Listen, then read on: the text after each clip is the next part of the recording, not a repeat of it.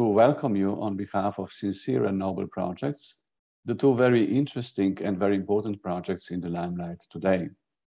Dear guests, thank you for your interest and for being with us today. I am sure the experts who worked hard with their teams on the two projects are impatiently waiting for the opportunity to share with you very rapidly at least some of the findings and results of their work. Allow me just a couple of housekeeping rules so that we can work as efficiently as possible. Please do not hesitate to share your thoughts at whatever stage of the process. You are encouraged, warmly encouraged, to use the chat to raise any questions, submit your observations, comments, whatever you want to share, and to make this a common event. The objective of the event is to present selected conclusions and recommendations based on experiences, practical work, and findings on the implementation of S-related innovations and policy learning from two European-wide research and innovation projects that are Sincere and Noble. A brief reminder of the structure of our event or agenda of the day. We will start with a general presentation of the two projects, continue with 4 presentations on the findings. Each presentation of 10 minutes will be followed by a short discussion of 5 minutes. We will then continue with the plenary discussion, 15 minutes, and then have a final wrap-up. And now, finally, it is time to invite the experts to speak. Let me introduce Marko and Harald. Dr. Marko Lovric is a senior researcher at the Bioeconomy program of the European Forest Institute. He is the coordinator of Sincere project and has a background in forest policy and economics. His main topics of interest are European forest policy, forest ecosystem services, non-wood forest products, international trade of forest products, and bioeconomy. Professor Harald Vacik is working on the development and application of decision support systems for multi-purpose forest management. The development and application of criteria and indicators for evaluating sustainable forest management in a regional, national, and international contexts is his interest. In conservation management, he is adopting population viability risk management approaches to evaluate conservation management strategies, to identify courses of action to improve the viability of populations. He is also the coordinator of ERA-NET project NOBEL, Novel Business Models to Sustainably Supply Forest Ecosystem Services. Marko and Harald, please take the floor. Thank you, Mira. Thank you for introducing me. And can I have the slide up, please? Thank you. So, Sincere project. Well, people's demands towards forests are dynamic and they are evolving. And these demands are directed towards forest ecosystem services, and there are many of them. And they range from provision of wood, carbon sequestration, biodiversity protection, to different cultural and spiritual services. And in order that they are sustainably supplied and that this supply matches the demand, it's important to address what synergies and trade-offs in the supply exist. And these might impact forest management practices, and thus it's important to address what the responses of forest owners and managers are. And it's also important to address that the sector operates in a very complex policy framework and that different approaches are needed on different levels in different parts of Europe. And all of this is a starting point for project activities, which are that the project reviews and analyzes innovations relating to forest ecosystem services based on global experiences. It runs a learning architecture, basically co-design with stakeholders of the 11 of the project case studies, and then it jointly implements these innovative mechanisms. Based on these experiences, we synthesize the knowledge across these innovation action case studies and also figure out what can be upscaled from these findings and what can be transferred to other areas. We have also worked on participatory way to find a coordinated European policy framework for forest ecosystem services, and we have communicated and disseminated our knowledge through different methods. And the presentations that you will see today are basically a synthesis of what the Sincere project and the Nobel project have found. Thank you. And if you're interested more, please visit Sincere Forest EU. And now I give the floor to Harald. Thanks, Marco. Also, a warm welcome from my side. I would like to present now the general overview about the Nobel project. Yes, you can change the slides now. That's great. The general objectives of the Project Nobel have been to assess the current and future role of marketable and non-marketable forest ecosystem services, and to develop strategies and mechanisms for the sustainable provision. And for that purpose, we have evaluated a couple of methodologies for assessing the economic, social, and environmental values of forest products and services. And we had the aim to evaluate different business models, mechanisms, and policies to internalize the socioeconomic value of forest ecosystem services. We have focused in our project on case studies, on pilot demonstrations.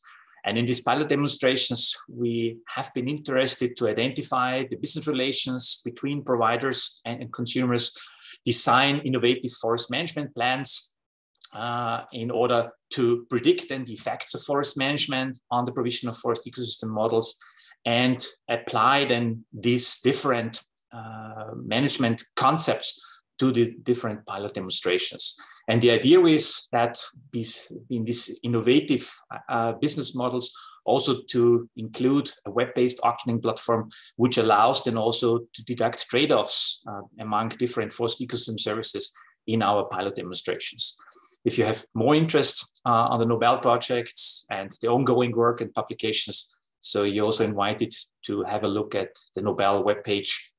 And I'm looking forward now all the interesting talks that are going to be held in the next couple of hours. Thanks a lot. Thank you very much, Marco. Thank you very much, Harald, for these introductions. I now have an opportunity to announce our first session, Governing Europe's Forest for Multiple Ecosystem Services, Opportunities, Challenges, and Policy Options. Before I introduce the presenter, I would like to remind everyone that you can be active and interactive, and to post questions in the chat as they appear.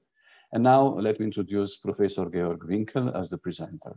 Professor Georg Winkel is the chair of the Forest and Nature Conservation Policy Group at the Wageningen University and Research. He focuses on forest and conservation policy, while the chaired group focuses on the political, social, economic, and cultural dimensions of forest and nature. Professor Winkel aims to advance the understanding of major controversies related to forest and conservation policy worldwide, in addition to investigating human-nature interactions at more local levels in different social ecological contexts. So, Professor Winkel, we are looking forward to your presentation. Thank you very much, Miro, and good morning from Wageningen. Can you see my presentation and can you hear me? These are two perfect preconditions. Thank you very much. It's a big pleasure for me to introduce joint work. Key points of our Sincere Nobel policy paper. You see a huge list of authors next to my presentation that give you an idea how many people have been trying to put their wisdom together in the policy paper that I'm going to present. Now my computer wants to restart. I hope it still gives me 10 minutes to do my presentation. To begin, what is the aim of the policy paper? We try to put together selected research findings from the Nobel project and the Sincere project, but also, as you can see in the presentation, from other projects, the Clearinghouse projects, also Horizon 2020, and with the InnoForest project together, to look into the issue of forest ecosystem services in Europe, a bit from a governance perspective.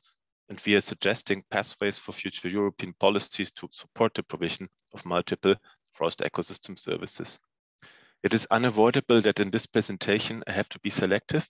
We have a presentation of additional elements from the projects after my presentation, and also the paper, the full paper is available at Zenodo.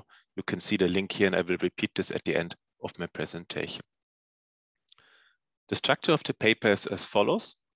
We have identified 3 opportunities and 6 challenges. However, you may say more challenges than opportunities. If you take a closer look into the opportunities and challenges, there's elements of both in opportunities and challenges, and I will introduce them in a minute. And based on that, we have identified 4 main pathways: monitoring, policy, integration, payment for environmental services, and bottom-up participation. In what follows now, in the remaining 8 minutes, I will give you some insights into the challenges and opportunities, and then introduce the pathways. Just to begin, the first challenge, and perhaps is the major challenge in our work on forest ecosystem services in Europe, is to align forest ecosystem services demand and supply. Here you can see data from the EU Horizon Project Clearinghouse, where a representative household survey was done in Europe with about 10,000 responses overall on preferences of society towards forest ecosystem services. In this figure, we have divided the responses with regard to urban and rural forests and have excluded other responses that were not specific towards spatially explicitly mentioned forests. What you can see, and we don't have time to go in details, is that ecosystem services such as air quality, aesthetics, human health, habitats for plants and animals, they're scored very high on a scale from 0 to 100 amongst the European population across all different countries. While what we usually consider to be provisioning services, employment, fuel wood and hunting, they're scored considerably lower in the perceptions of citizens that were asked in this survey towards forests. I've marked them here in red. I'm now presenting the outcomes of another survey that was done together with the InnoForest project in the Sincere project. And here, thanks to the support of the European private forest owners and public forest owners, Justo4 CPF, we distributed a survey in different EU countries amongst forest owners and managers and asked them about, inter alia, the relative importance of income from provisioning, meaning wood and other forest products, regulating, meaning aspects of climate change, mitigation and biodiversity provision, and cultural, meaning aspects of, for instance, recreational forest ecosystem services. We had a response rate of overall around 1,700 forest owners and managers. And here you can see distributed across Europe that we could analyze. And here you can see shortly some of the main findings on the relative importance of income from these different groups of ecosystem services. And in short, you can see that provisioning forest ecosystem services for nearly half of the forest enterprises are more than 80%, providing more than 80% of the overall income in forestry. They are also most important, and while on the other hand, and sorry, I have marked this not correctly here in this presentation, as you can probably see it, while on the other hand, regulating non-cultural forest ecosystem services, keep in mind, these are the ecosystem services that were highly evaluated by society. They contribute for more than 80% of the forestry enterprises, only less than 20% of the overall income of the enterprises. There is, in other words, a challenge between societal demand towards forest ecosystem services on the one hand, and the opportunities for forest owners and managers to recreate income from ecosystem services on the other hand. There are further challenges that we identify in the joint policy paper. One is the political polarization in the EU and also many national debates relating to forests between, let's say, 2 poles of a more forest production by economy perspective and a more forest conservation biodiversity perspective, which is on one hand normal in policy making that there are different objectives, but it here inhibits partly the exploration of synergies because it is quite polarized recently. Secondly, also from the survey done in the Sincere together with the InnoForest project, we could see that the regulatory framework is seen by many on-the-ground forest managers and forest owners as an inhibiting factor for innovations with forest ecosystem services. It is very much the framework characterized by the long tradition of forestry for wood production, and it makes it difficult to try something else in forest management and to open up new markets for forest owners. There's also a lack of information on forest ecosystem service provision and specifically demand. So there's often, especially at regional and national scales, a lack of knowledge on what actually society demands from forests and what they can provide. And there is fifth, climate change adaptation as a huge challenge that may, on the other hand, also open up new possibilities through adaptation to provide multiple ecosystem services. And finally, we should not forget in all these European scale talks that there is a striking diversity of forest situations in Europe that we also try to cover in the Sincere project with very different case studies, with very different environmental but also socioeconomic settings across the continent. On the opportunity side, the diversity in society and changing societal demands are also reflected in diversifying objectives of forest managers and landowners. There's some interesting niche market. For instance, in the Sincere project, we had the case of the funeral forest in Switzerland, where a new business model was developing with cultural forest ecosystem services for public and private forest owners that has shown a lot of growth on the market, if you want. And there might be future niche markets also specifically for regulating forest ecosystem services, thinking about carbon farming and plus the overall bioeconomy development. Now concluding on the 4 pathways. Pathway 1, better information. Key message that came out, especially from the monitoring experts in our project, is that you can't manage what you can't measure. Therefore, we recommend to develop a European monitoring approach towards forest ecosystem service, the entire spectrum of forest ecosystem services, where the idea would be to combine different available data sets and methods. There's no need necessarily to reinvent the wheel, but to combine the available data and harmonize it if possible, from remote sensing up to inventories, forest inventories, up to new ideas on participatory mapping, to especially include also citizens and those that demand ecosystem service in an effective manner.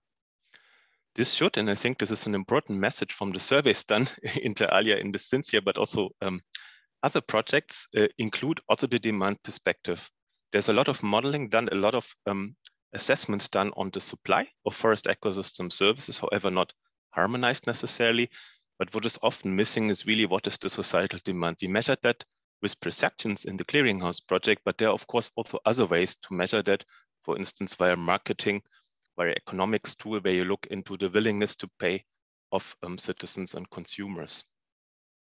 And of course, we were always excited, especially our monitoring experts and colleagues, about the possibilities to provide better information on forest ecosystem service. There's also the need to find the right balance between cost and benefits, but also between harmonization across Europe and flexibility for the very diverse forest settings we have within the EU.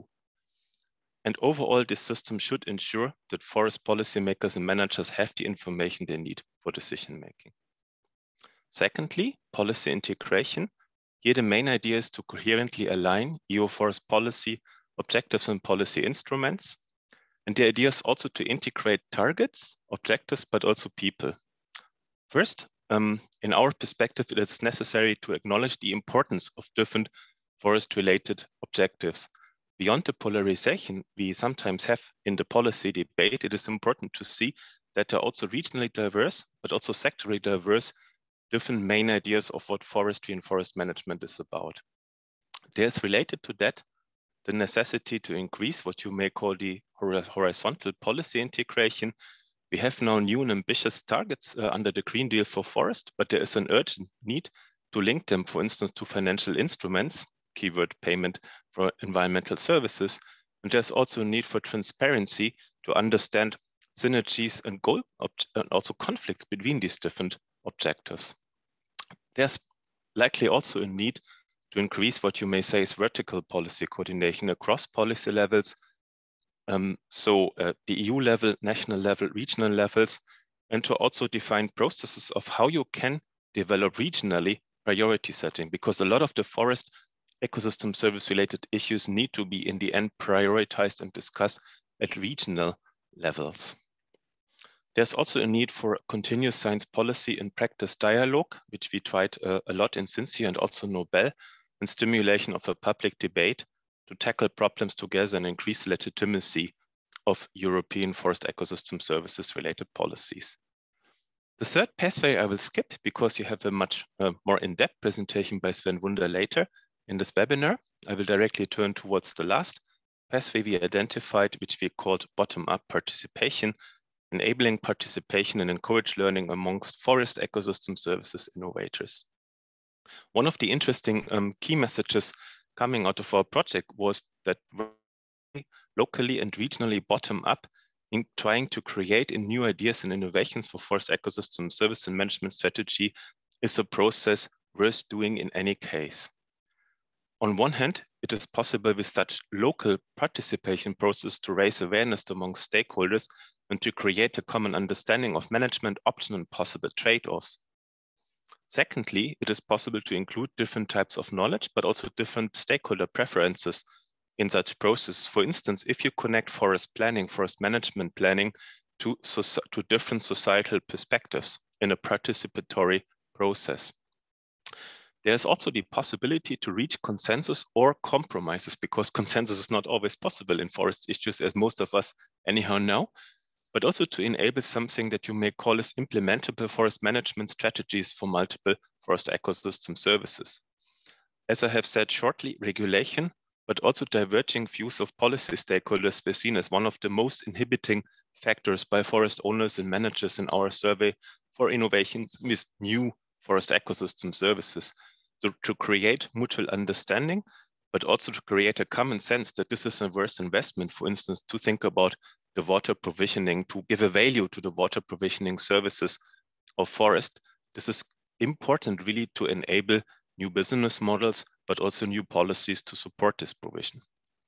And finally, I think something we learned in all of these EU projects is that facilitating exchange and learning across different local contexts, not only between the science and research teams that are anyhow collaborating very often, but also between the different local levels, is very much, has a lot of value and needs to be enhanced across the EU.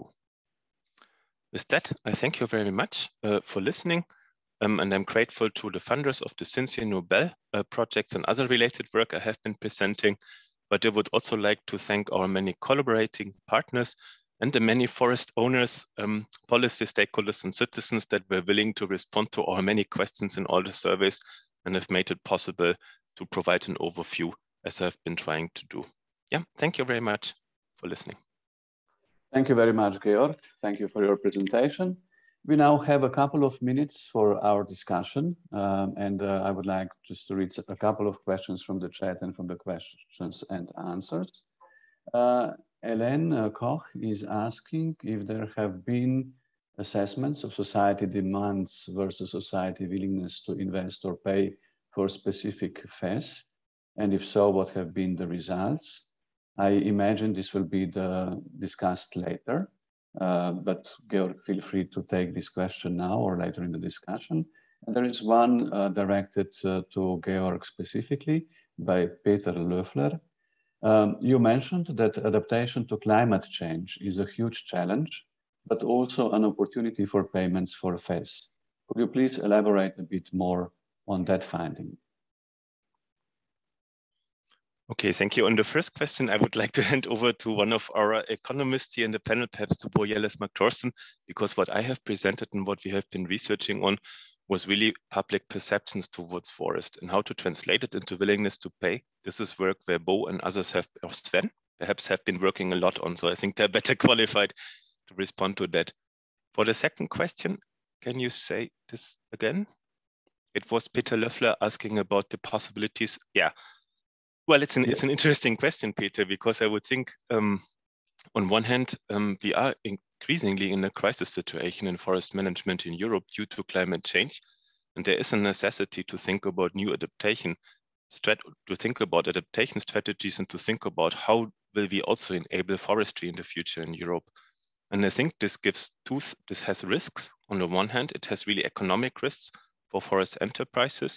It has also risk that adaptation strategies are going very much towards a specific part of intensifying forestry, for instance, going for shorter rotation and really focusing on strategies to avoid risks by disturbances. It has huge opportunities, on the other hand, to learn from large-scale disturbance, for instance, that have affected spruce plantations in parts of Europe, heavily to diversify the tree portfolio, to diversify also the forest management strategies, and to actively explore new markets for cultural and regulating ecosystem service. But I think you also mentioned, I can't find your written question, the keyword PES. I mean, it's also an opportunity to help now forest owners and forest enterprises to diversify by thinking about a European PES system, by helping to support this provision for diversity of ecosystem services for the future. So I think it has the aspect of a chance, and it has the risk at the same time, the situation we are in. But we are increasingly, I think, in an emergency there with climate adaptation. I hope that was responding to your question. Thank you very much, Georg. We have several questions that go into the same direction. I would just suggest that we move on with the next presentation, and maybe in the meantime, Georg can also have a look at those questions that came in the meantime. And to some of the questions, the following presenter will also provide an answer. So our next session will be on payments for environmental services, possibilities of wider adoption in Europe. And I would like to remind everyone again to post questions in the chat, which works really nice, and then introduce our presenter. Dr. Sven Wunder is a principal scientist at the European Forest Institute. Its focus is on payments for environmental services and other incentives and business models for enhancing the provision of ecosystem services. Dr. Wunder ranks for the 8th consecutive year in Clarivate and Web of Science's yearly top 1% list, honoring the most highly cited researchers across different fields. Currently, Dr. Wunder's work and interests revolve around the broader fields of natural resource management, biodiversity conservation, livelihoods, fire-resilient landscapes, as well as climate change mitigation and adaptation and the macroeconomic and forest effects of the COVID-19 pandemic. So, Dr. Wunder, please, we are waiting for your presentation impatiently. Thank you very much, Miro, for this introduction, and good morning to everybody participating here. And my task today is, as Georg already foreshadowed, focusing on the particular pathway that would be about payments for environmental services, and perhaps the discussions around whether there is a particular window for an EU-wide PES system. Next, please. Just to be clear about what I'm talking about with the payments for environmental services, or PES, that it's voluntary transactions between users and providers of these services. And in particular, that it's a conditional transaction, that you have some stipulations about natural resource management in a contract that the land owner has to adhere to. And what you typically do is you pay for generating offsite services. You bridge a spatial divide between the landowner and the consumer of these services. Now, this is like a model for how to remunerate environmental services, and there are other ways of generating income flows about environmental services. But in particular, noteworthy also, we have this public PES system where the state or the EU is stepping in on behalf of the environmental service users to assume their role of paying for the services. Next, please. Just to put it a bit in perspective about land use, this is kind of the forest transition curve. We have the typical development of countries. You can see over the very long term, they start out with a large forest cover, which is then being diminished as more land is being dedicated to agriculture in particular. And then as these countries become highly developed, you typically see a U-curve, you see that forest cover starts to again pick up. And that is very much where the European situation is. And we can see it sort of moving along the curve. What is it typically that these PES payments should do? Well, the yellow arrow indicates that typically you want to have more forest, actually, as countries are deforesting, for instance. You want, for a given level of development or time, to have them keep more forest that keeps carbon stocks, biodiversity, and other co-benefits. But I think when we move to this European scenario, things become much more difficult, because what you want at this stage in terms of environmental services, it might be things like wildfire protection, or some recreational benefits that will mean sometimes also less forests, less biomass, more managed forests, etc. It's a more complicated objective function that we are trying to attend to. Next, please. If we look at what's out there in terms of experiences of forest PES in Europe, there's obviously as I mentioned, some of these windows for payments around the EU, its rural development funds, Natura 2000, etc. Several initiatives. In Scandinavia, you have some important projects about subsidizing forest management for biodiversity or for set-asides. In Central Europe, you have payments for watersheds services, and also for landslide protection and similar things. In Southern Europe, you have some experiences around protection of old growth forests, about water quality issues in particular, and as I mentioned, also fire protection, etc. And also some reforestation or reforestation initiatives that resemble the clean development mechanism. So overall, various pilots, various pest-like initiatives that work a bit like old-fashioned subsidies, also some of them, but a quite limited scale. There's not really been a breakthrough in terms of a larger scale adoption of forest PES in Europe. Next, please. So one of the tasks that we did in this project was start kind of a global survey of PES initiatives and what works and what doesn't. And in one of the events, the commission actually came back to us and asked, what can you say about success conditions, preconditions for PES? And we disentangled that a little bit and said, well, success would mean in the first place that PES actually emerges, as a system. And in the second place, that when it emerges, that it has the environmental impacts that we are looking for. So if we take the first part, the emergence, what preconditions for PES do we typically have to consider?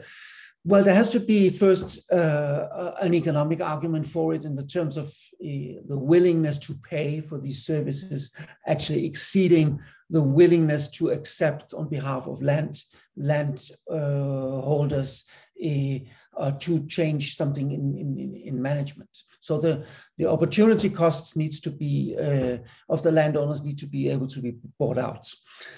And second, there's some no, not yet. So second, there would be some conditions on behalf of the organization, institutional organization of buyers and sellers. They have to be able to actually get their act together to make this work. And third, in particular in developing countries, often there's a lacking precondition in terms of land tenure being insecure, access rights not being safe, so that they don't really control fully the land that they're sitting on, and therefore can't be reliable providers. That's not so much of a problem in Europe, but in Europe, I think we can say that, and that was also a question coming up in the chat, that the private willingness to pay for these services often has been somewhat limited by the fact that the state has assumed a predominant role in providing these services through its role as a regulator, principally. Next, please. Next, please. Thanks. So in terms of then the impact side of things, I think we do know something about, what is the design necessary of these schemes to make them work for the environment. For instance, spatially target those areas where there's a high leverage in terms of providing more services, in terms of threat, in terms of the density of the service being provided. Second, in the way you're paying, obviously, often it makes good sense to have different payment levels that are customized to the landowners to some extent. And third, you have to actually be serious about the conditionality part of it. Otherwise, the system will not be credible if you're not cutting the payments in cases of non-compliance. I think in Europe, the diversified payment part is pretty advanced, less so than the spatial targeting. That's something where Europe is not that advanced. And the third condition, how much conditionality there is respected, we actually know very little about that in practice. Next, please. So turning now specifically to the pathway that Georg mentioned, what arguments would there be for having an EU-wide payments for environmental services? First, well, there is the fact that most of the EU's forests are being used to produce wood.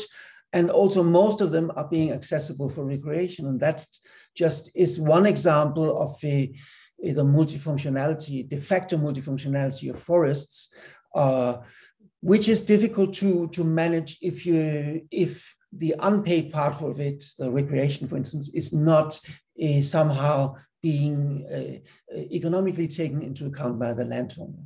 Next. We see more and more demands for taking the global environmental factors into account, in particular climate change mitigation, but also biodiversity protection is in the EU an increasingly important argument. But it's very hard to get people to privately pay for that. So because it is a highly collective global good, and paying for it through a centralized state or EU-wide system can help you deal with the free rider problem that is so common to environmental services. Next. The fact that especially biodiversity is a common argument means that you need to restrict use in some cases if you want to be serious about biodiversity protection. That means landowners will lose income, and they will only be willing to do that if they're being compensated for that. So this is an important argument for PES, we think. Next. Then there's also just the argument that you have a large system through the CAP of subsidizing agriculture, which is really dominating, also in terms of its impact on farm incomes. And you maybe you need a counterpart from the environmental side, whether that is through fresh and new payments being dedicated to forests, or it is through a reform of the existing CAP payments to take even more into account some of the environmental and forest related aspects. Next, please. But we also have to realize that there are some important arguments against such a system that we need to think about. Next. And a basic one is sort of that the legal competence for forests lies very much more with the national member states than with the EU. So there's a legitimacy question, but also that the forest situation in different European countries is very different. So when you set a baseline over and above which you would provide payments, those levels are going to be very different probably in terms of operationalizing such a system. Next. And of course, there are some environmental services that are much more of a local scope. And if we look at the global pest panorama, what is most out there in terms of initiatives is on watershed protection. And that is typically a club good because it's those who benefit from that are those who are in the club of users downstream of a certain watershed. And the recreational part is similar. Why should all of EU citizens pay for those benefits that are very much localized? Next, please. In terms of the financing, that's obviously a key question.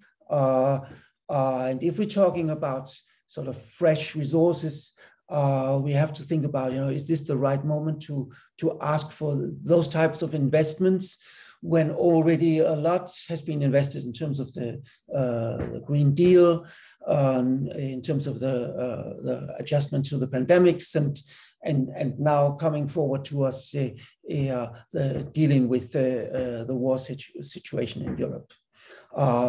If we need to finance this through additional taxes on the EU citizens, would they actually be willing to pay for that? Next.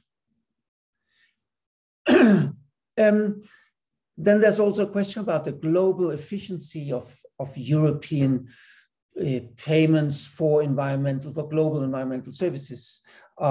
So managing 1 hectare of forests in Central Europe differently is clearly not as important as on a global scale as making sure that 1 hectare of tropical forest keeps standing with its carbon density and its biodiversity benefits. So that's something to consider on efficiency on a larger scale. Next. And some baseline issues, just the fact that Europe's forest cover has really been growing so much over the last many decades on abandoned agricultural land, and that refers to the forest transition curve that I was referring to earlier. So isn't the forest panorama actually going very well? One could ask a bit provocatively, why do we need to pay for that? Well, maybe we need to pay for it for different types of management and different composition, etc. But there is perhaps also fear that some of those payments might be for things that might have happened anyhow. Next, please. So my very last slide, is about, if we say what if kind of condition, if we went ahead with a system of this type, what kind of principles would we need to think about as a no regret action, so to say? Next. First, we would definitely have to pre-agree on some of the systemic objectives. Would you pay for forests? Would you pay for some landscape compositions? Would it be a standalone forest thing, or would it be integrated into a reform of the CAP on a larger scale? Next. The sources of finances should be clear. What comes from the EU, what comes from member states. Next, please.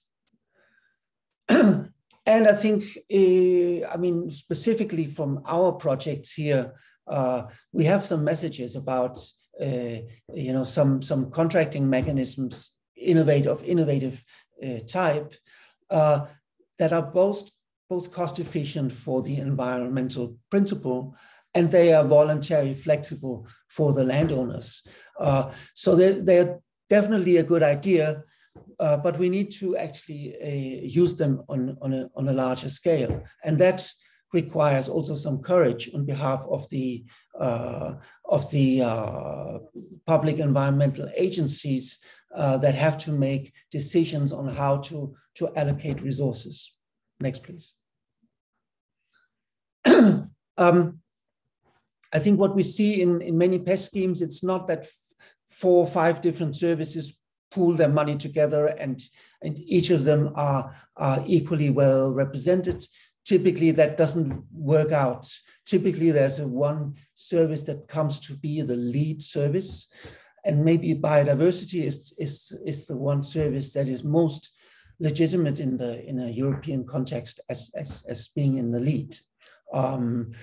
So some consultative processes about the priorities of environmental services are clearly needed. Next. And the final point is in terms of contracting landowners and the time horizon of such a PES scheme. The experience tells us that you have to adopt a sufficiently long-term perspective on that. Short-term contracts will not be able to actually provide those environmental services and also not be satisfactory in terms of forest owners' forward planning. So that seems to be an important lesson to take into account. Thank you for your attention. Thank you very much, Sven, for your interesting presentation. We have also received a great number of questions, comments, observations in the chat and in the Q&A box. I would perhaps just start with one thing, which is that the presentations and the recordings of the webinar will be posted on the Sincere website, so we'll be able to have access to them later on. With regard to the questions that were specifically or are specifically addressed to Georg, we will have them answered later on in the plenary discussion. And with regard to some other questions, they will be addressed by the presenters, the 2 presenters that are coming now. I would just ask the one question to Sven as we are running behind the schedule. A question from David, and David says, in which way can we speak of a new EU-wide PES system? We have already RDP schemes for fast payments, and these schemes have been underused. Don't you think that we should look at the reasons of this underuse?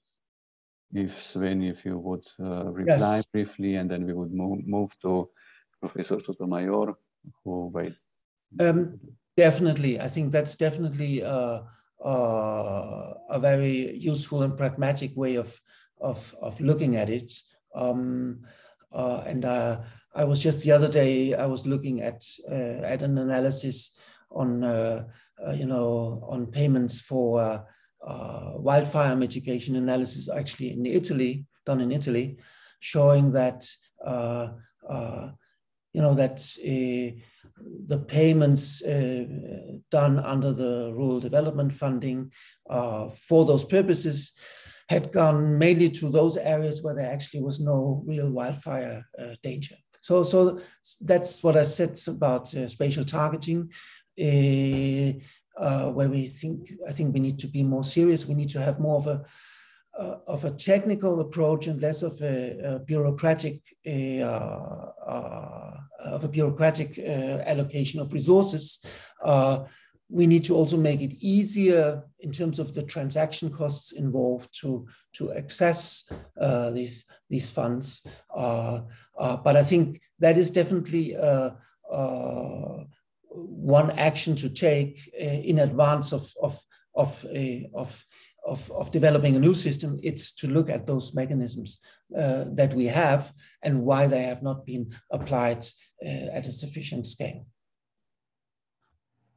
Thank you very much, Sven. There are other questions for you. Please have a look and then maybe prepare for the plenary session. And we now move to our third presentation that will be on auction games and forest management, collaboration and competition for payments for ecosystem services. So I have a pleasure of introducing Professor Miguel Sotomayor. Professor Sotomayor works as an associate professor at the Faculty of Economics and Business Studies at the Catholic University of Portugal.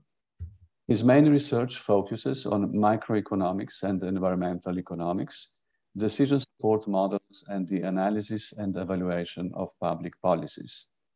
He was involved in the ecosystem services valuation and payments in the BioEcoSys project and worked on the case study of the NOBEL project in Portugal. Professor Sotomayor, the floor is yours. Please. Okay, good morning. Let me just first make sure you are seeing my presentation. Is that okay?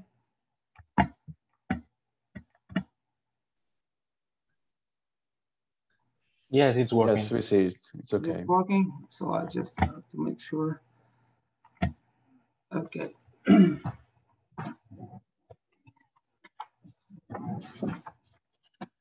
Okay, I'm here on behalf of myself and the other authors to make this presentation titled Auction and Forest Management Games.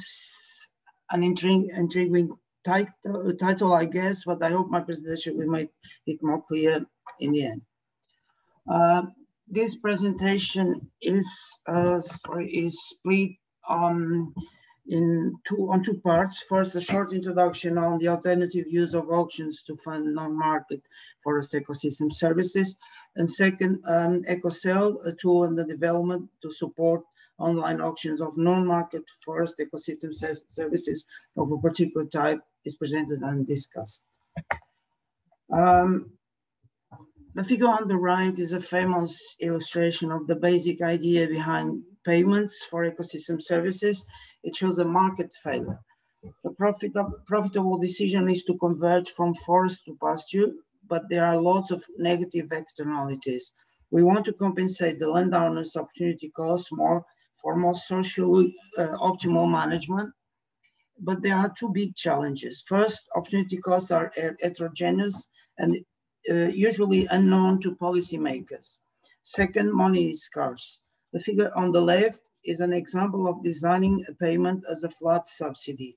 Because costs are heterogeneous, we might overpay in a lot of cases. The red highlights differences between opportunity costs and the subsidy payment. These are inefficiencies. In a reverse auction, you invite everybody to bid the lowest price they would need to be paid to do something. Then you will take all their bids, rank them from cheapest to most expensive, and then start signing contracts until you run out of money. This is a very simple example, but the idea is to design a game that landowners can win by revealing their opportunity costs. But when we have good ecosystem models and optimization tools, we can also estimate opportunity costs. This colorful surface on the right shows trade-offs between three goals: profit, carbon storage, and having a forest with beautiful whole trees. Every point on the surface can be translated into a management plan. We can estimate the opportunity cost by traveling down the y-axis. That means we don't have to ask owners, what is the lowest price you are willing to accept, like we did with the reverse auction. Instead, a forward auction asks stakeholders, what is the highest price you are willing to pay to see that forest managed how you want? Stakeholders cooperate by pooling their money to support their favorite plan. As you can see, some are more expensive than others, but they also compete because only one plan can be implemented because there is only one forest. So this is a strategy for addressing the second challenge I mentioned. It might help us raise money to manage forest better. Coming now to the second part of my presentation, EcoCell is an online auction platform developed in USA in 2021. It was adapted and tested for the first time for European use. The tests carried out allowed some preliminary insights into the advantages and disadvantages of its use for European conditions. The EcoCell tests were carried out for a specific forest area, the Val do Sousa forest in Portugal, where the main non-market forest ecosystem services are for fire resistant, soil erosion protection, biodiversity, and carbon stock. I want now to briefly explain the logic of EcoCell auctions. The objects up for auction are two or more bundles of non-market forest ecosystem services, mutually exclusive, each representing a shift by forest owners from their current forest management to one that leads to greater provision of non-market forest ecosystem services. Different bundles represent different preferences of different stakeholders for forest ecosystem service provision out of the case study forest.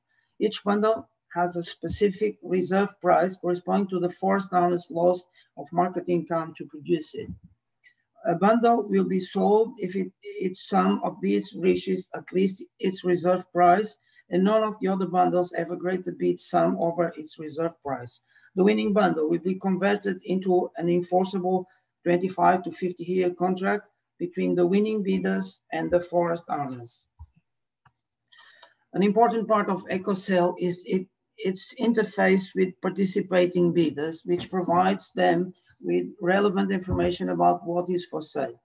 With EcoCell, this information is provided through graphs and maps as shown in the upper left corner and on the right side. The graph is intended to show differences between bundles on the forest ecosystem service composition. The map shows what forest management, that is, species composition and their geographic distribution in the forest area, will be needed to provide each bundle. The table below gives bidders up-to-date information on the status of bids in order to allow a comparison at any time and for each bundle between respective reserve price and total sum of bids. The first EcoCell test was carried out with 10 forest case study stakeholders as bidders, with the auction taking place in a computer lab in order to allow an easy observation of participants' use of the platform and the main difficulties experienced by them. 4 forest ecosystems bundles were auctioned and previously selected by researchers, and each corresponding to the optimization of one of the 4 non-market forest ecosystem services considered for the forest case study. Bidders were given a maximum budget to spend, and the real bundles reserve price were rescaled to match aggregate bidders' budget. After 1 hour, the auction was closed with the bundle sold, as depicted on the chart, also available to bidders anytime along the auction. The second EcoCell test was carried out with 18 forest case study stakeholders, and this time the auction took place online to make the auction more realistic, but the groups of participants were invited to join a Zoom meeting along the auction, again to allow observation. 3 bundles of forest ecosystem services were auctioned this time, previously selected as preferred by 3 different groups of the forest case study stakeholders: environmentalists, recreational forest users, and residents.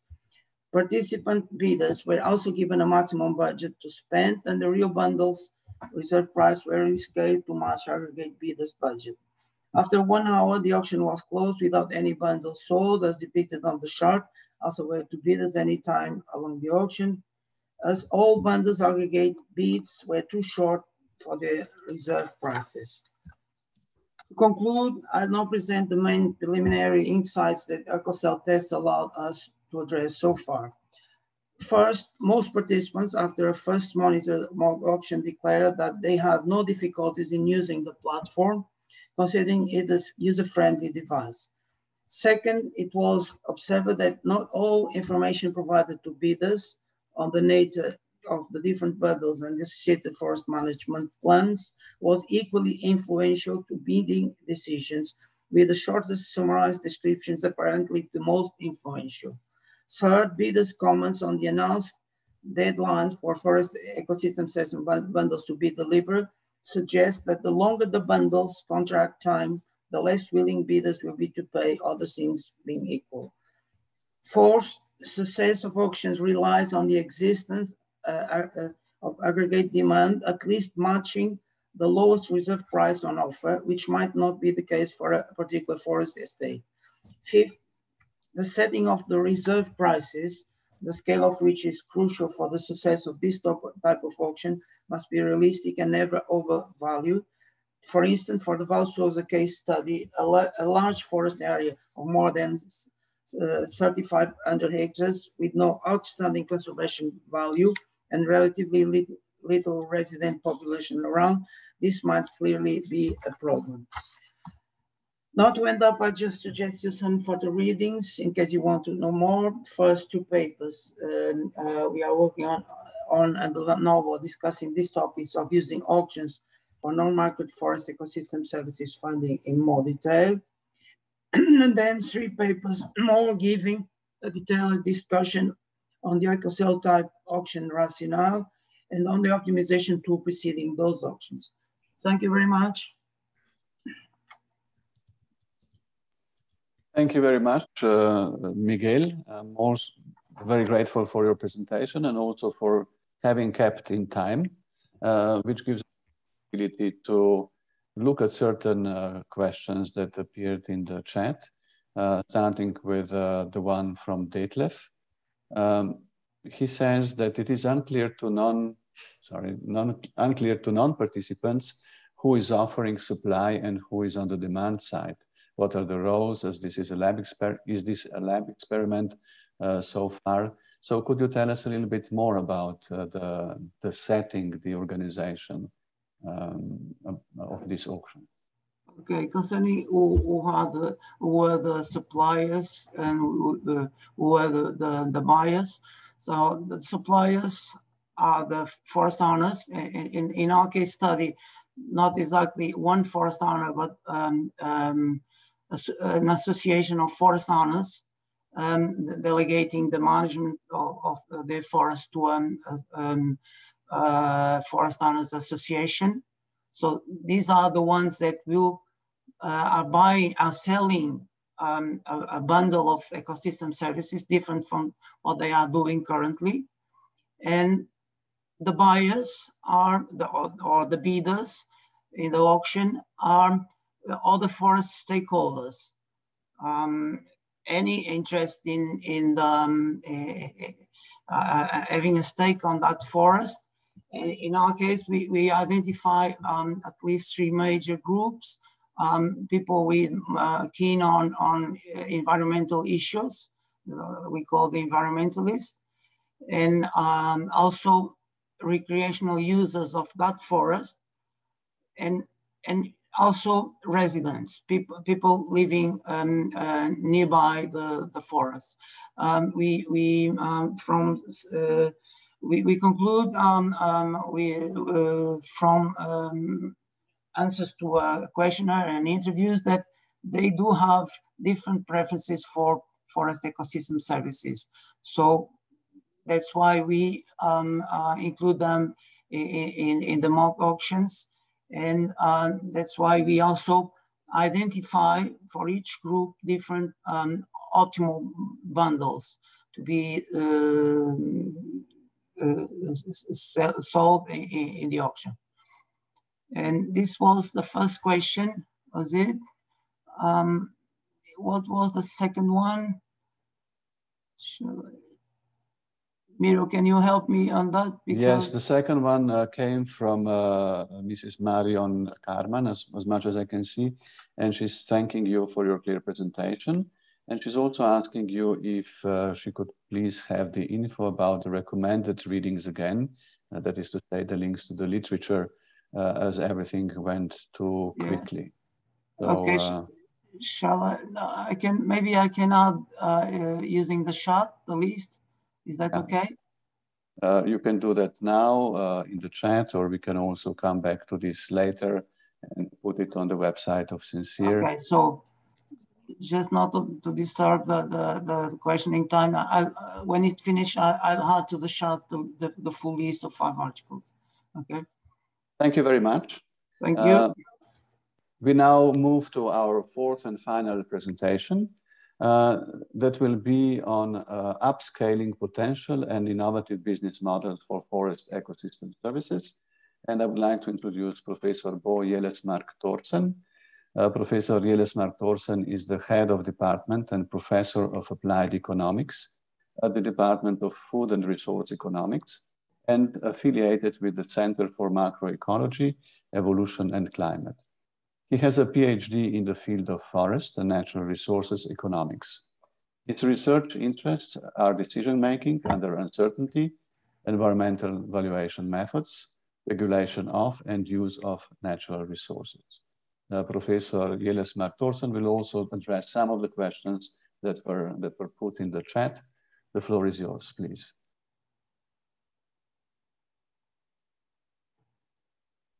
Thank you, Miro. I will just make sure this goes into the right mode. And please nod if you see the right mode, Miro. Thank you. So I'm going to present today an overview of some of the lessons learned from the Sincere project that I have been working on together with the 3 co-authors here mentioned, but in particular also the many partners involved in Sincere in the innovation action cases. So thank you to them already in advance here. So I'm going to start a little bit basic on some theory and frameworks that I have we have used in our approach here. So the first is the theory of change perspective that we adopted a little bit modified from some of Sven's earlier work and colleagues, and I want to just highlight briefly the steps around the wheel here. So basically, we start by assuming in many ways that there are some basic inputs that are present. We have the resource needs, and that includes, and let's be clear about this here because we're going to see that be a problem, that user finance, the finance is in place. And we know about the contextual knowledge. We have insights into the ecological and socioeconomic knowledge that we need to make to make our change management here work, right? So then the second part we do is usually what we may relate to as the instrument we apply to induce a change. So that is called here in this theory of change perspective a treatment. So this could be a contract, an agreement, a donation instrument, something that we introduce to induce a change that can enhance the provision of ecosystem services. And if that is successful, to some degree at least, we should expect some key outputs related to the provision of these instruments, like we get contracts signed by pest providers and maybe even between pest providers and payers. And all the agents involved are clear about the rules and understand and accept the treatment or the concept that they are working under. Provided that happens, then we should see improvements in outcomes on the ground, and that will have everything from livelihood effects. People in the chat have been talking about jobs, but it's also incomes, and also, of course, the effects of receiving the better protection of the environment, the ecosystem services, which in turns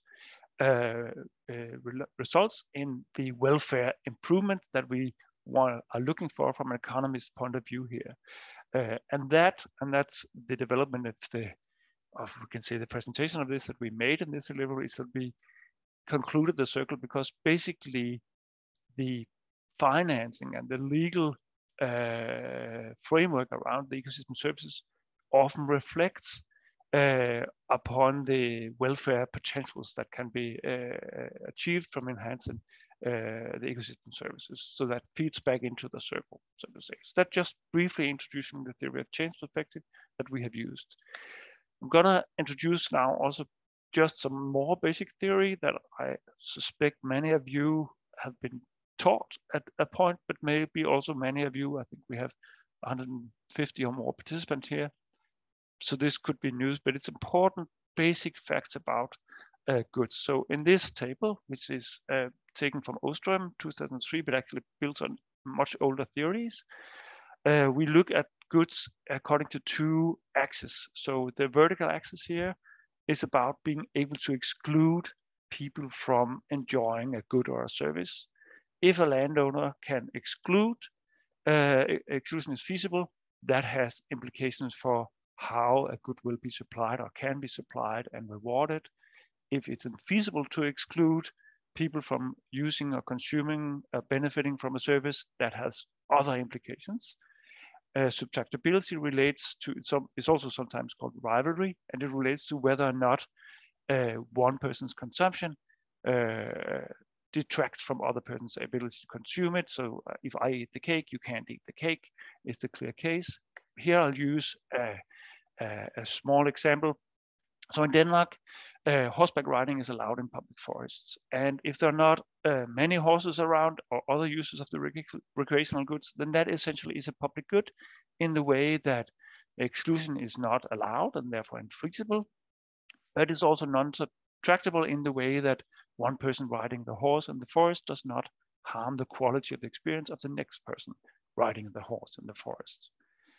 If there are enough horses and mountain bikers and hunters and runners, we might see that the recreational experience, the quality of the recreational experience becomes more of a common pool resource. There is some competition for speed, for space, for quiet, for the quality of the experience. In Denmark, riding your horse on roads in private forests are not allowed. And that's why we have a market for horseback riding, where horseback riders pay sometimes several thousand Danish crowns a year to have a license plate on your horse that gives you the right to ride in a private forest where you paid for that license.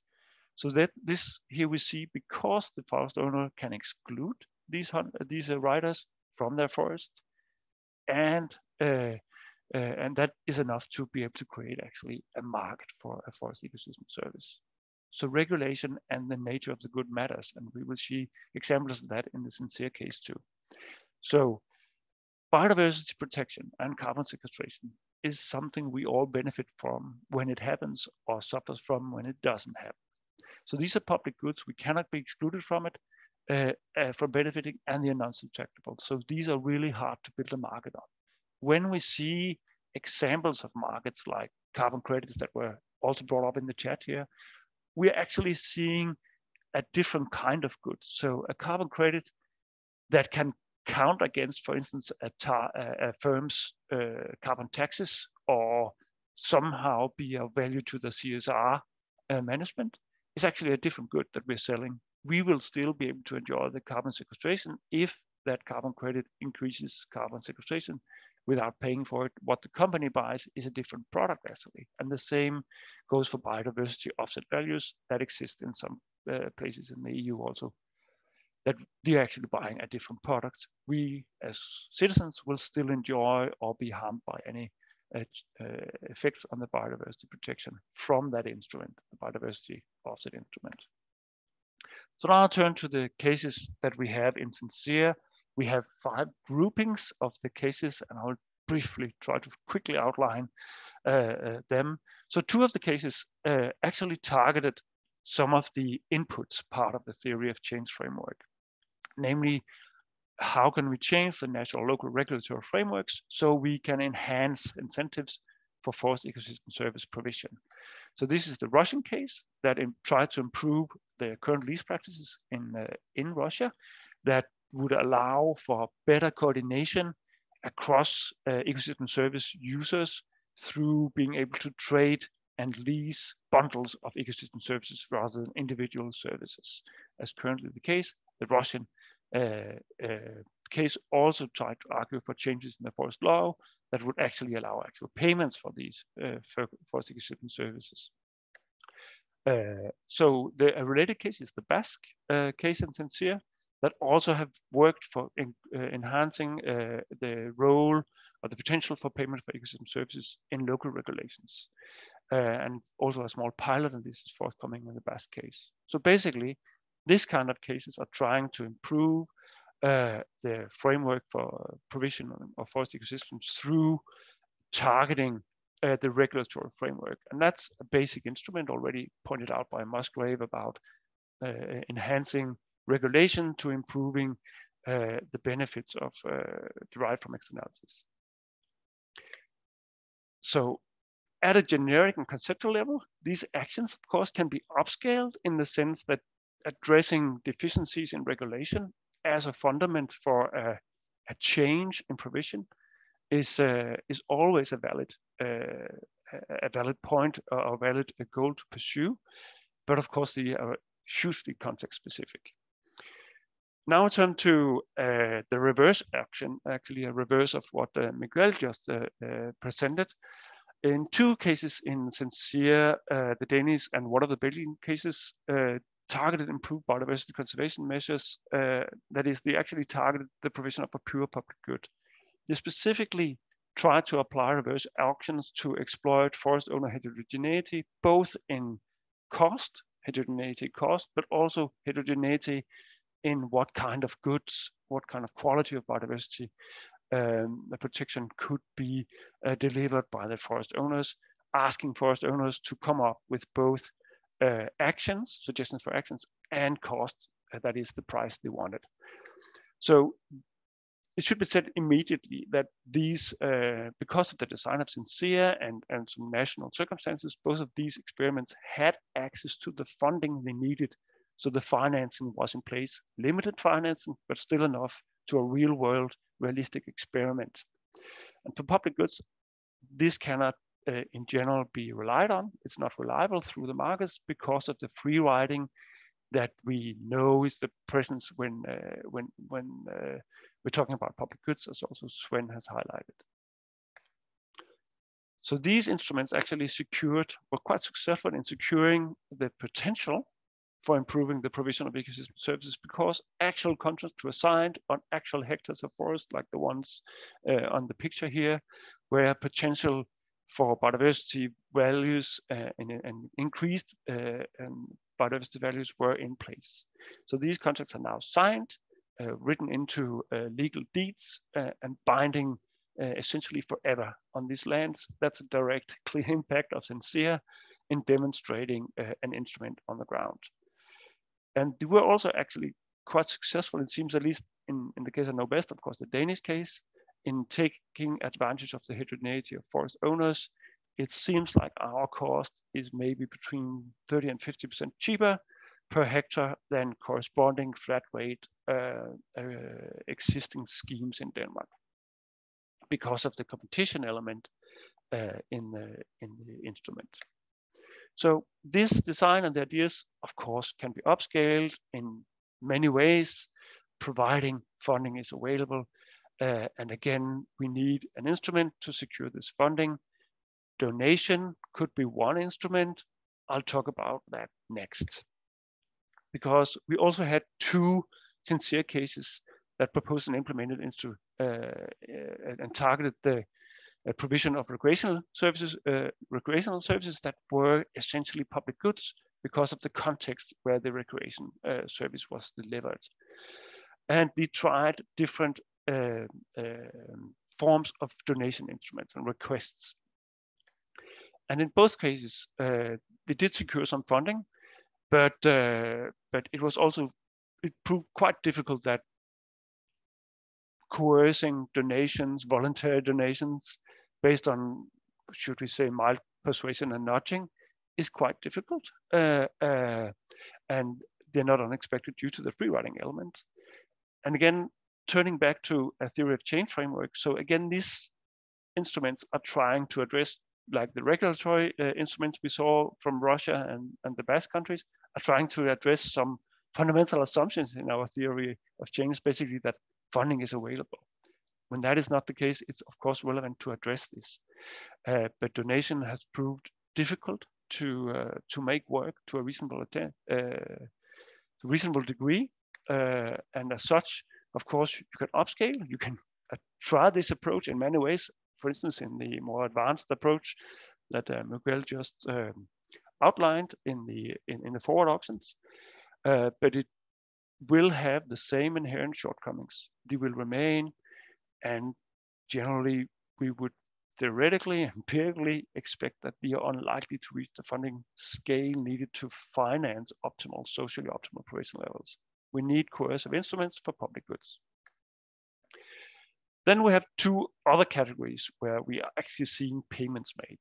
So the first one is on-site user fees, paying for ecosystem services, three sincere actions, designed instruments that aim to extract actual payments from on-site users.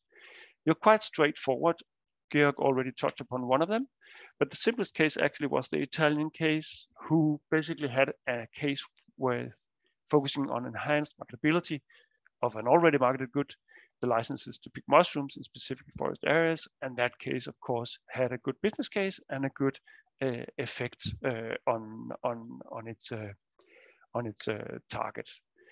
And second, the Swiss case, selling burial rights in the forest, funeral forest, that Georg also introduced, also delivered on entering and structuring a market and providing actual goods and services to people for actual payments. The Croatian case had, apart from the donation experiments, also a targeted payment for group-based and organized recreational activities in the national park they were undertaking the experiment in, that actually also worked and created actual payments from actual users towards providing and securing the quality of the recreational infrastructure and the quality in the national park. So of course, all these are examples that show that if you have the right delineation of rights of access, exactly like the horseback riding examples I introduced first showed, then if you can exclude and there's some degree of control, then you will be able to enable market-based solutions. So these instruments are of course scalable to any context where this is the case, and in fact, many of these already exist across the European Union forests. The final group relates to off-site user payments. So these are cases where the payments towards the ecosystem service provision comes from beneficiaries that benefit from the service, but might not live close to and may in fact be quite far away from the forest. So the problem here is a classic pest case is that a forest owner might not be able to deny non-paying downstream users access to the benefit, but they can affect the benefit through their management. And that creates the incentives on both sides to engage in transactions. So we had two cases, the Peruvian case and a Catalonian case, that were basically more or less classical watershed payment for existing services schemes. We target a common water coordination problem between upstream and downstream providers and users, and were able to set up structures that could enable contact and at least some degree of payment structures in their cases. We actually also had a third case that are quite different in a way. In Italy, there's an Italian popular forestation case in Sincere, relied on actually requirements for FSC certification of the poplar wood from the poplar plantations. To be able to meet the certification criteria, these poplar growers needed to document sufficient biodiversity protection requirements, and that would either be infeasible or expensive on their own lands. So the Italian case here set up a scheme where the FSC accepted poplars to buy and pay for protection in a national park, so that the enhanced biodiversity protection came through a kind of offset, not directly an offset, an additional set, if we can say that. So they provided this instrument for poplar growers to pay for it in order to gain an FSC certificate. So that is also an example of, in a way, an off-site user payment. The poplar grower benefit from off-site protection of biodiversity conservation by being able to acquire an FSC certification of his poplar land. Again, these type of mechanisms can be scaled to cases with similar relationships between ecosystem service providers and users. establishing the institutional setup for aggregating user payments is often the crucial part, as you will see if you dive into our report on this. One final slide is basically 3 concluding remarks. So looking at these cases, we can see that the distribution of rights, including in particular rights of exclusion, is crucially important for the development of any market-based activities for the consumers of users of forest or users of forest ecosystem services. So this is the driver, I think, because the subjectability aspect has much more to do with the nature of the good. Then coordination for cost effectiveness is a crucial aspect, and we have learned here that it's possible to increase coordination of using market-based instruments for allocating efforts to suppliers, both exploiting heterogeneity in quality aspects and in cost aspects. And then a fundamental fact that also played into Sincere, funding public good provision is a core challenge for forest ecosystem services, because in particular 2 of our forest ecosystem services, carbon chains and biodiversity, carbon sequestration and biodiversity protections, are pure public goods, and we need governance structures that handle that part to be able to have a socially optimal provision of that. So finally, the core challenge remains to secure and accrue the funding for these public goods. So public tax-based funding remains at the core for these goods. Thank you. And again, a huge thank you to all the IE partners that made this work possible. Thank you very much, Bo, for your presentation.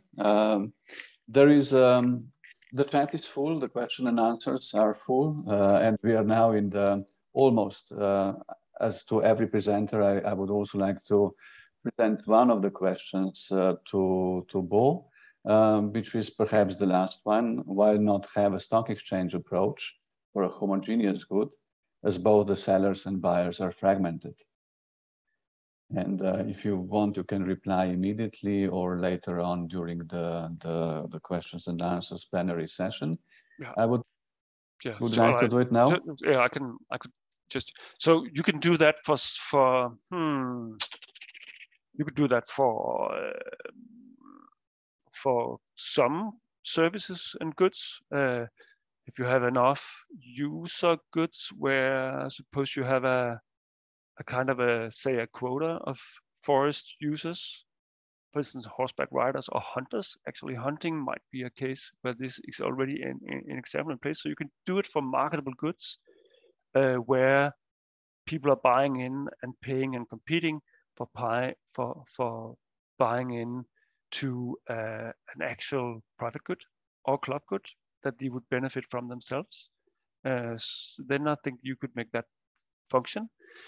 In a way, the forward auction donation structure that Miguel, if I understood that correctly, presented could also be seen as such a case, but you have fundamentally the issue, I think, that this is a donation issue and not a competition issue. People are not competing for the good. They're benefiting from the good anyway, all of them. So free riding remains a challenge. We do have a lot of donation instruments in place already for forest ecosystem services across Europe, if we look closely. And they do not work with the competition element that you find in stock exchanges. Thank you very much for this intervention. Now we have just a couple of minutes left, and Miguel has to leave because he has other appointments. Thank you very much, Miguel, for being with us today. Maybe let's just start with one question that was in the chat. Thank you very much to all those who already replied and interacted with other participants. That was really helpful. So we can now just concentrate on a couple of questions in the time that's still available. Kelsey Perelman asks or says, common agricultural policy funds did not provide strong enough conditionality to achieve biodiversity outcomes, according to the EU Court of Auditors, and focusing narrowly on objectives like carbon sequestration can lead to perverse outcomes. What do panelists think of financing activities, agroforestry, close to nature forestry, non-intervention, as opposed to outcomes like carbon uptake? Who would like to start with thoughts on Kelsey's observation?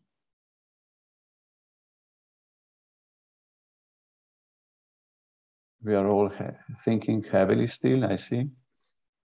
Should I can start talking, then the other can continue thinking. So I think Georg will also. Yeah. Okay, so I think the crucial thing is here is what would we be paying for, right?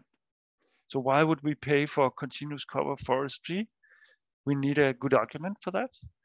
In Denmark, for instance, in many parts of Europe, I think there's a good argument for continuous cover forestry already from a basically simply profit maximizing argument. In those cases, we should not pay for that there's no additionality to be gained. So I think the first question to ask there basically is what is the ecosystem services that we stand to gain from supporting this, and will payments be needed to gain them? Over to you, Georg. Yeah, thank you. You gave me a few seconds more. I mean, that's a very complex question, because on one hand, it's looking back into the CAP experience. I recall several years ago, we worked on that issue for Natura 2000 payments, and there was also a comment by Gerhard Weiss in the chat that indeed there was a situation that there was in theory much more money available, but then it was not taken up, also especially by the forest-rich countries, which indicates that there was some reluctance to basically use the payment for biodiversity under the CAP.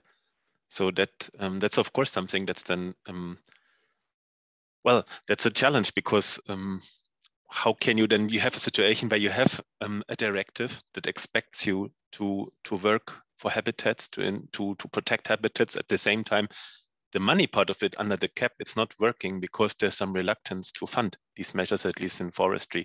So there's a challenge. And then about what to pay for, I would frankly say there are different strategies of how you could prioritize. You could look at, let's say, high conservation value forests or forests that are of specific importance under a certain ecosystem service perspective. You could look for measures that have a lot of promise in bundling different ecosystem services. I hope that is the correct term from an economist language, that you basically, perhaps close to nature forest management could be such a measure that that has a potential to be good for both, for climate mitigation on one hand and biodiversity issues on the other hand. Again, it will depend a lot on what you mean with closer to nature forestry and so on. And of course, you could also say that you give a priority now to areas where there is a very high demand coming from the society on land that's perhaps privately owned. And you have a lot of, let's say, underlying conflicts with forest owners' objectives in that region vis-a-vis the societal demand. So there is a need to prioritize. I'm not sure if this can all be done at an aggregated level or if it needs to be done really at a regional level. And I think in general, pragmatically, I would strive for the measures where you have the highest possible gains and the highest potential for the synergies. But then again, there was also this in your question, I believe, if we should pay for measures vis-a-vis objectives. And I guess this is a question perhaps for Mr. Wunder, if he's still there, because we discussed this recently. And I think you can go for a bit of a pragmatic approach there. Sven, are you still there? I'm there, but my video is blocked, so I can speak still. I think it's often you don't pay actually for the services delivered, because it's difficult also to measure, that you're delivering a service. For instance, in terms of watershed protection, or the outcomes may be, many years down the road, only clearly measurable. So you pay for some kind of proxy of land use. So in that sense, I'm very much on board with the suggestion of the in the chat that it's maybe some kind of land use. Some proxy that you have to target. You just have to have very clear, what is the connection between that proxy and the eventual service that is supposed to be delivered. And I would think that important is it to make sure you're not paying for, as Bo also said, you're not paying for something that would have happened anyhow. So you deliver sort of hot air down the road, because then it becomes more of a rent-seeking exercise. Okay, thank you very much. I have another question that is also related or addressed to all the panelists. Franz is asking if there are examples of sorts of payments citizens can do, how to organize that, especially structurally. Who would like to start with this general question? I can talk again while others think. So there are good examples, as I said, also of structured donation instruments set up, and we all, I mean, how many hand raised if you're a member of the WWF, Greenpeace, or something like that, or have given donations to their programs. So there are a lot of institutionalized donation structures in place all across our countries, where the state institutions, semi-state institutions, governmental organizations, or even private landowners set up donation instruments with them to get to acquire funding for supporting the provision of ecosystem services. So it's not that you can't get donations.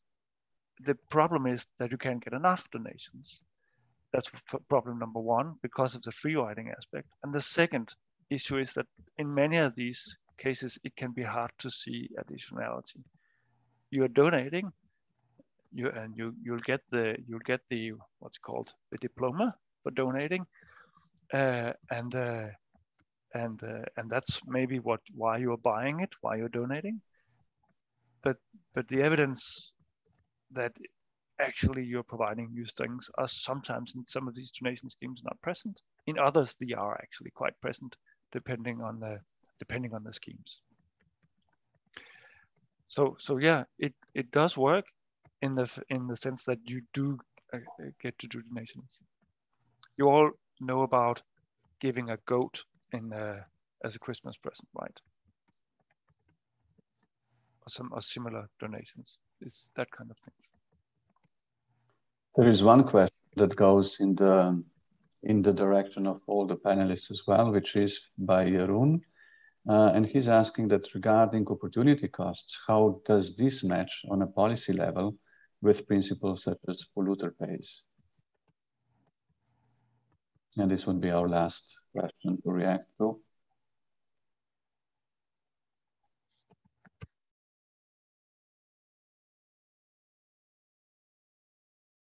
I don't see any volunteer who would be willing to take that question, but maybe we could leave it for some other time. Also, with regard to the other questions that are left unanswered, I'm sorry to say it, but we were not able to discuss them all, and we need to wrap up our session of today. We have a colleague of ours who has this difficult task to summarize everything that has been said, and that colleague is Professor Tobias Plininger, whom I introduce now. Professor Tobias Plininger is a professor of social ecological interactions in agricultural systems at the University of Göttingen and the University of Kassel, and currently Vice Dean of Research at the University of Kassel.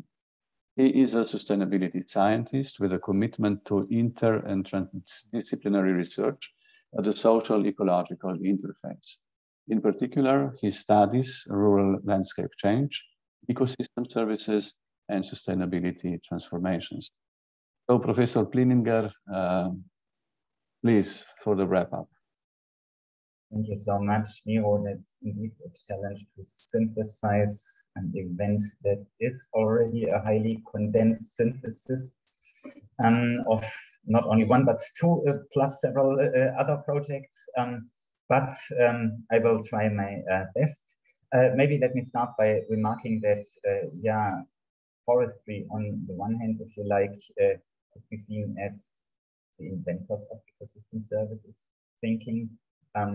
There have been long-standing debates. We have published about that some years ago. There was a German forestry professor, Victor Dieterich, for example, who published already in the early 1950s a framework on forest functions, which is not so different in the end from what we nowadays call ecosystem services. But having said that, I feel that forestry or the forest sector is coming relatively late to the table of the current debates on ecosystem services, and other fields have been much more proactive than that. By that, I'm happy that finally there are so many projects engaged in this topic, like Sincere and NOBEL. And it's really high time. Georg outlined in the first presentation a little bit the environment, the challenges that are large. Obviously, the whole future of European forests is really at stake somehow. But I would take up many of these points also positively. You don't hear me very well?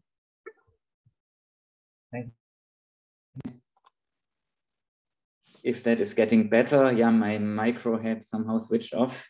Sorry for that. And now I lost my point. Yeah, about I would say, despite the multiple challenges and pressures, there are also many opportunities, right? That obviously the importance, the societal importance ascribed to forests is increasing strongly. There are discussions not only in our circles about providing finance for forests. There are new actors, new activities, new innovative models for supporting forestry, as we heard in this event. So there are also great chances.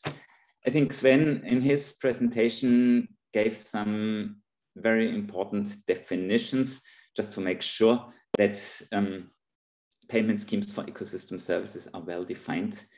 And PES is not just another subsidy, but it has to be bound to certain principles.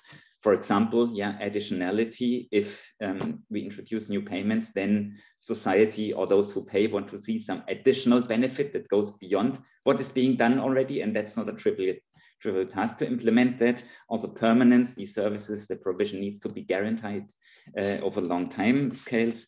So that is all not easy. And I think in these projects, and thanks to the work of Sven, we also learned that Europe is not necessarily a leader in this field, and that there are other continents like South America, for example, where there are valuable experiences that we should learn from, although that's maybe an order of learning that we are learning from other continents that we may not be so much used to, so to say. I found this discussion interesting about creating a counterpart to the common agricultural policy. On the one hand, it's often difficult to understand why we are funding our farmers with billions of euros every year, and fund foresters with much less money. On the other hand, I would be careful, is my personal opinion. The CAP is very far away from a model payment scheme for ecosystem services. I would say it's almost impossible to get this big funding scheme reformed. So a clear definition of principles will be important. And my point, as someone now being more active in the field of agricultural science, is that there is a lot of learning. There are many experiences, especially after 30 years of agro-environmental schemes and in the forestry sectors. We would be wise of taking up some of these experiences of how to organize payment schemes at landscape scale, how to introduce collaborative themes, how to get spatial targeting done on the ground, how to invent outcome-based payment schemes, and so on. With Miguel, well, we learned a little bit about the pleasures, about the potential of a specific type of payment scheme, the auctioning, forward, reverse auctions, but also about the complexities, right? How to, long-term contracts, for example, obviously are a necessity for the provision of many ecosystem services and biodiversity, but that imposes many restrictions that makes it easily less attractive for forest owners to participate. Spatial targeting, aggregating demand, and so on was another challenge that Miguel mentioned. By that, my learning point was that, well, these schemes can be an important complement, but obviously will not be able to replace legislation that is already around biodiversity conservation, such as Natura 2000. Finally, from Bo, a very deep, very rich insights, very condensed also. So I'm struggling maybe most with condensing this presentation. I think what you presented is a very useful kind of classification of the different types of tools, of mechanisms that are around. Obviously, the situation of European forests, the local context, the type of demand, the expectations of society is very diverse, and it will be very difficult to find the one-size-fits-all instrument. So my take-home point perhaps would also be that on the one hand, there is a task for the European Union to fund maybe some basic safeguarding of the most important ecosystem services, those that matter for all European forests, those that have public good character, but at the same time, maybe the innovative mechanisms that we collected in these projects have more the function of a toolbox where we show the potential that they have, but then depending on the local or regional context, some of these tools fit and others are not so appropriate. I'm ending just with two, maybe a little bit self-critical remarks about this event. Obviously, we have a certain focus, you could also say bias on economics in our presentations. That's somehow self-evident when we talk about payment schemes for ecosystem services. I would just say there is also other dimensions as well. There's, for example, a socio-cultural dimensions. Forest owners are not only motivated by financial incentives, there's also other motivational arguments. How to create culturally robust payment schemes for ecosystem services is, in my view, an important question. How to deal with forest owners that are not interested in economics, but in other factors and so on. A second point, this is a pure male panel and we are in the year 2022. There is interesting research that shows how gendered perspectives on forest management, also on ecosystem services enjoyment and so on are. So I would like to encourage us in the project also to become maybe a bit more sensitive about being inclusive also in panels like this. With that, I'm stealing your lunchtime. I'm afraid I'm at the end of my personal remarks. Thank you very much for these personal remarks, for this wrap up of the session of today. That fits perfectly into what we have been hearing all along. And as you said, it's just us standing between the participants and their lunch.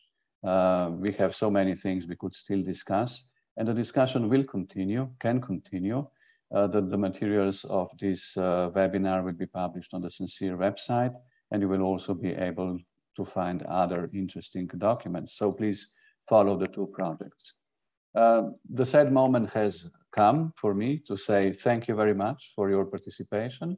Thank you to the presenters, to the technical teams, to the teams that worked on the two projects, to all those of you who have participated today by sharing your experience in the chat in questions and answers.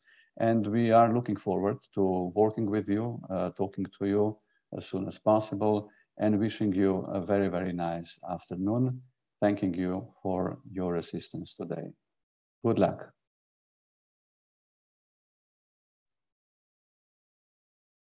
Bye-bye.